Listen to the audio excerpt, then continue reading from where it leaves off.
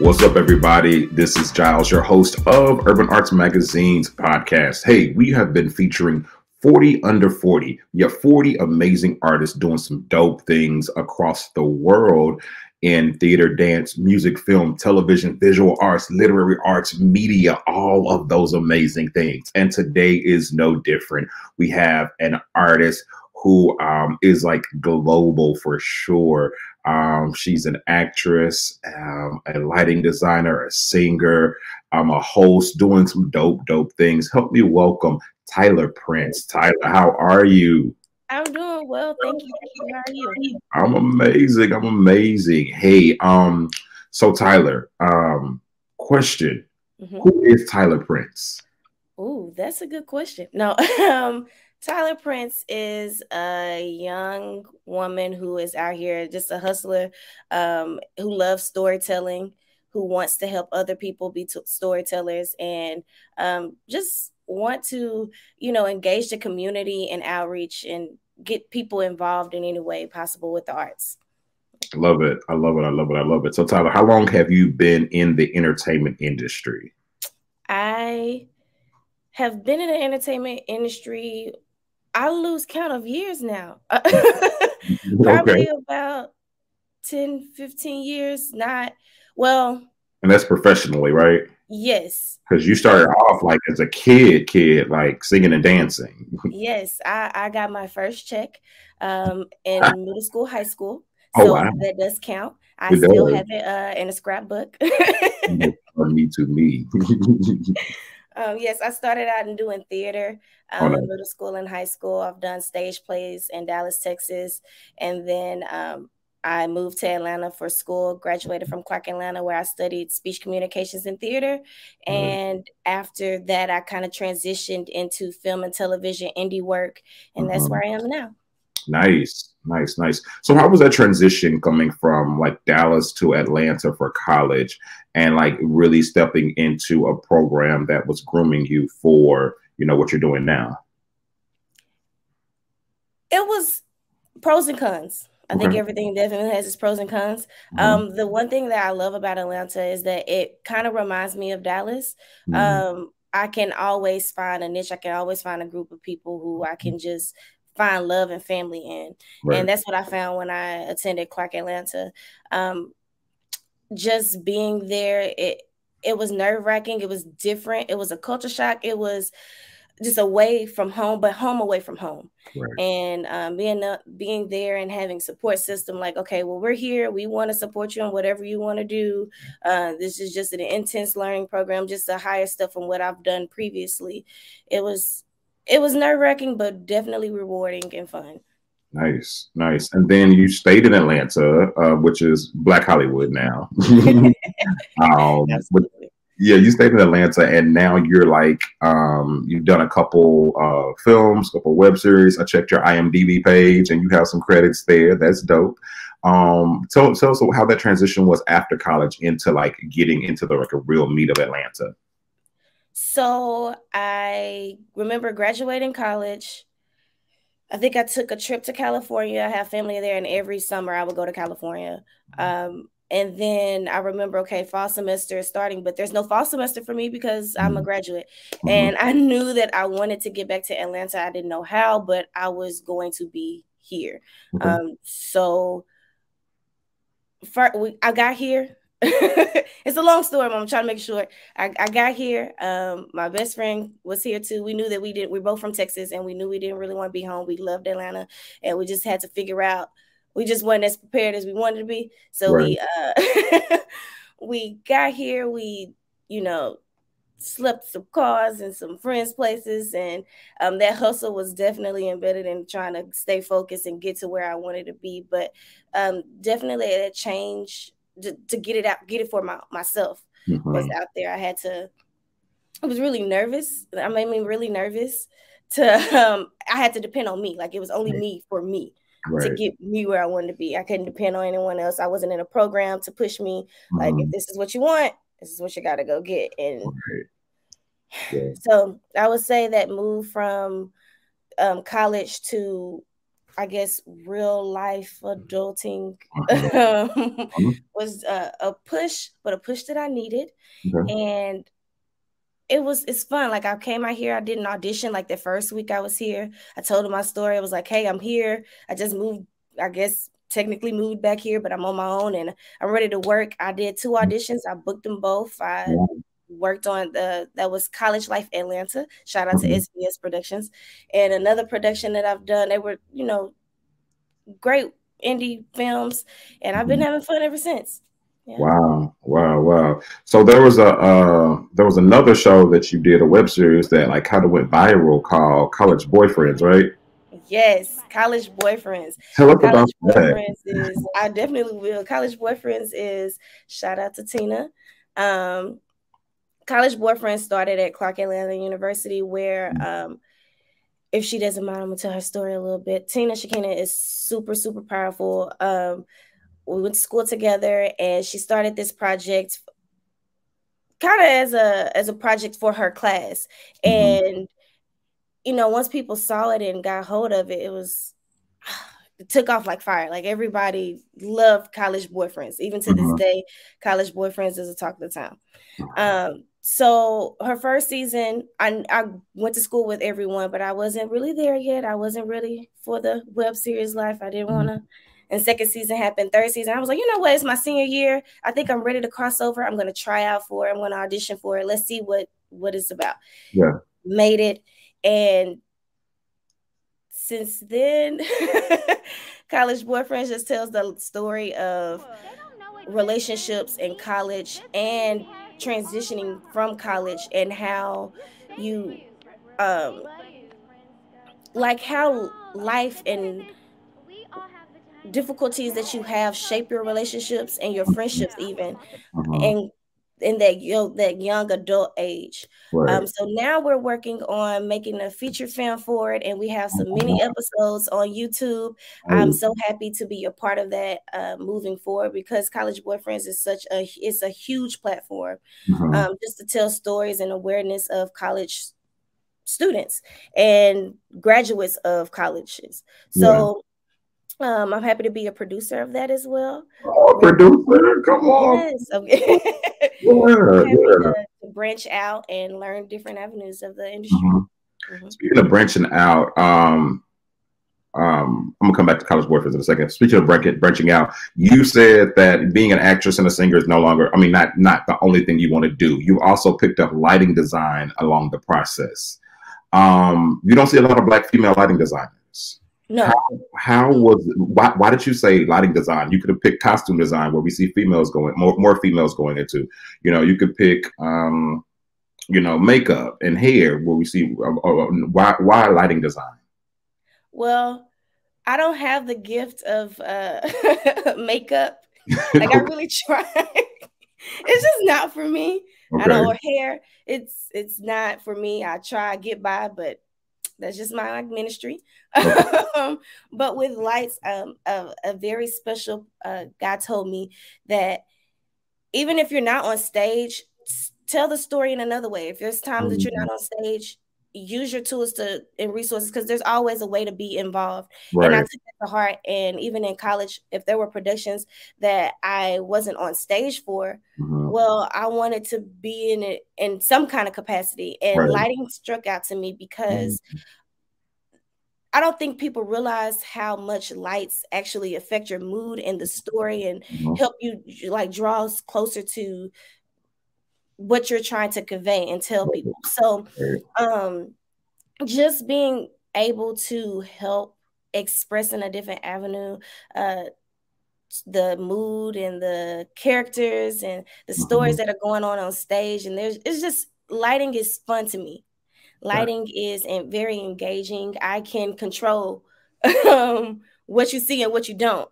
I can control a whole mood, and you don't even know that the lights had an impact on what you're getting from that scene. It's just, I chose light because I had a great mentor that helped me, push me, in that alley. And I was like, oh, this is fun. Like, I can work the board. I can hang and focus a little bit. Is it nerve-wracking? A little bit, because I'm afraid of heights, and sometimes ladders aren't the strongest. Yeah. It's fun, especially being a Black woman, and you don't see many people in this, or like me, in the industry. So it's definitely something that I continue to push forward and do. And I'm blessed to be able to say that I have a good resume of designing shows. Nice. That's awesome. That's awesome. That's super dope too. Like I can only think of you and one other. Her name is Rebecca, who is a Black female lighting designer, and she gets booked all the time because she's dope too. So yeah, that's only I can think of. I'm sure there are a ton out there, but I just can't think of anybody right off the top of my head. I only see like a lot of men.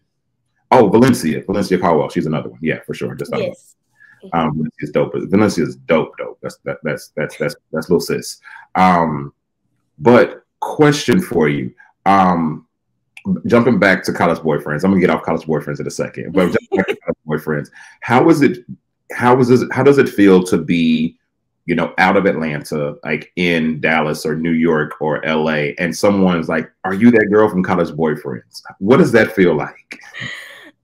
Surreal. And it even so, College Boyfriends, just to give y'all some retrospect of how long this has been going. I graduated college in 2015. I think College Boyfriends was 2013, 2012, 2013. And I joined in 2015. And it's 2022. Mm-hmm. And even though we've only been in this month 22 days, yes, I have been pinpointed.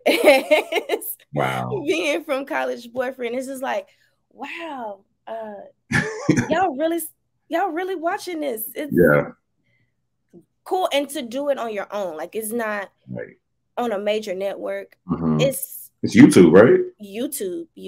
It's hardworking actors and storytellers who want to just get out there and branch out and tell stories in a raw way.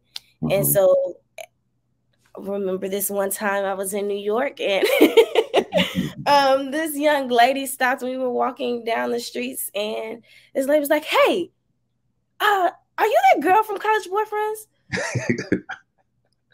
And at first it scared me because, like, why is anybody stopping me in New York? Like, I don't know. And it's my first time here. What's going on? And I love New York, but we know that it can be a little rough. So you don't know. No, I'm just joking. You just don't know. I didn't know. It was shocking to me. It made my heart flutter. And and then a couple of minutes later, we're in the store, and the same thing happens. Like, it's it's crazy. It's definitely like a humbling experience. Yeah, but it also speaks to like the magnitude of that show, like really in like you said, produced independently with that. It's not on Tubi, not on Roku, not on Amazon Prime. It's on YouTube, and really just like how that show speaks to that age group. Yeah, that's dope. That is super, super dope. Super proud of you and the team for sure. Thanks. Thank you. So talk to that little girl who's in middle school, freshman, high school, or let's say that middle school, high school, and they have this dream of becoming an actress and moving to Atlanta, LA, New York, but everyone is telling them, "Hey, go get a realistic job. Go, don't follow your dreams. That's fine for you to do whatever, but don't follow your dreams. You should really, get something more concrete." What would you say to that little girl? You can only go as far as you want to go. You have to bet on you. You have to put you first. I'll put that on a shirt. I bet on me. I bet on me. Let's go. Urban artists. I'm sorry.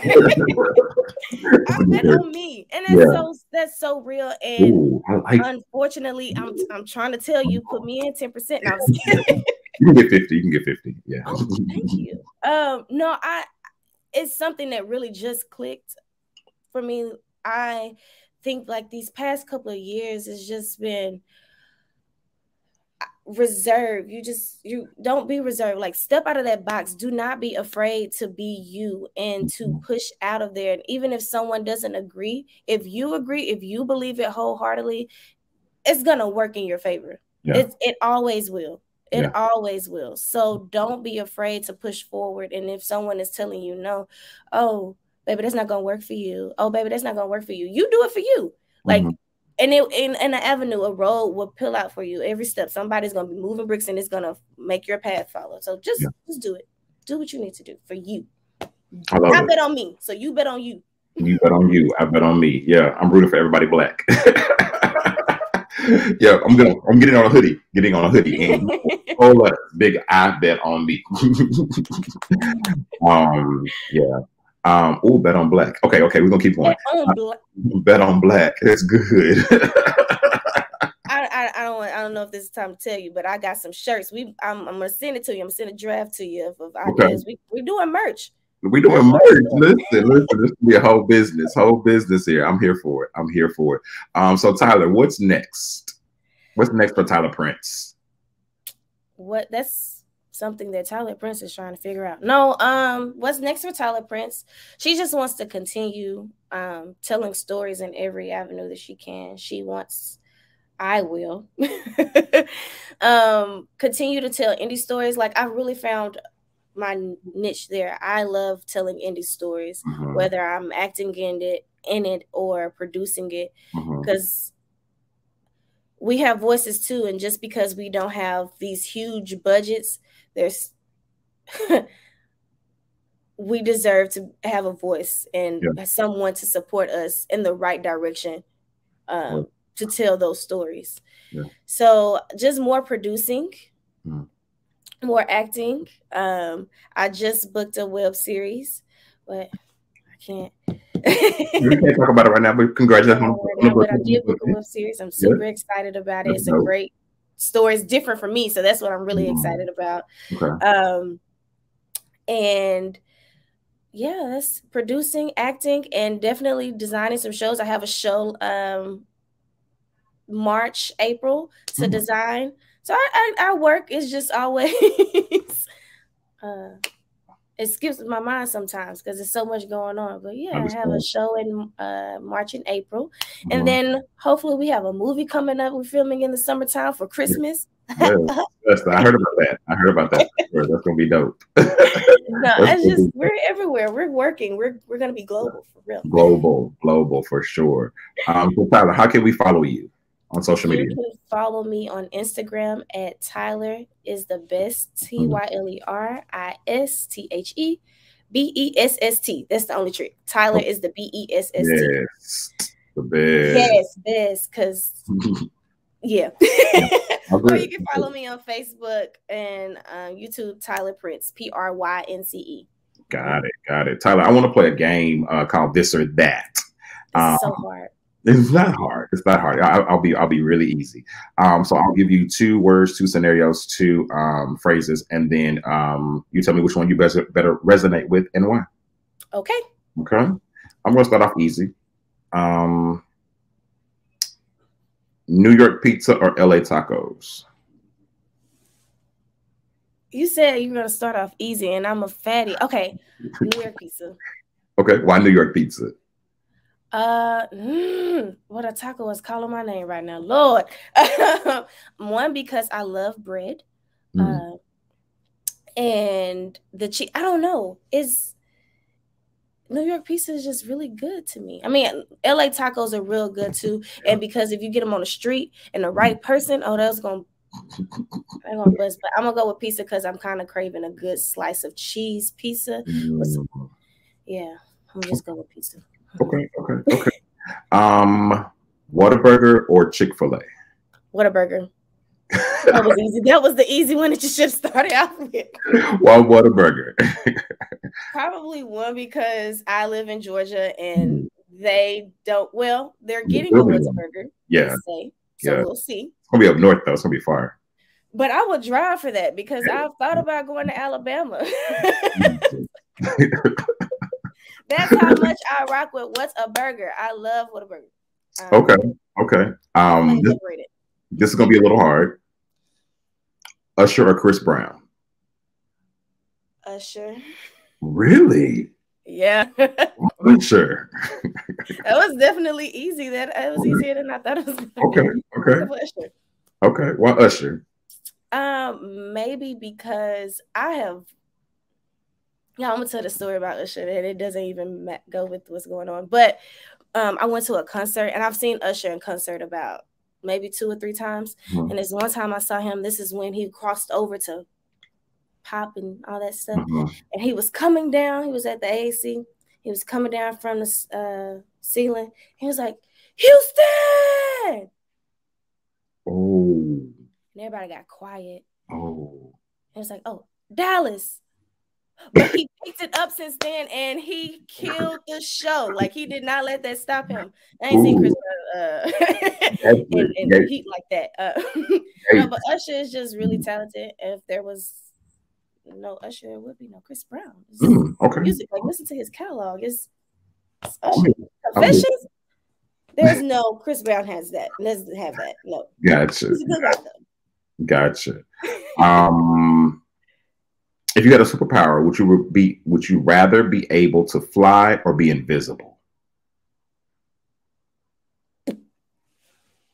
That's the hard one.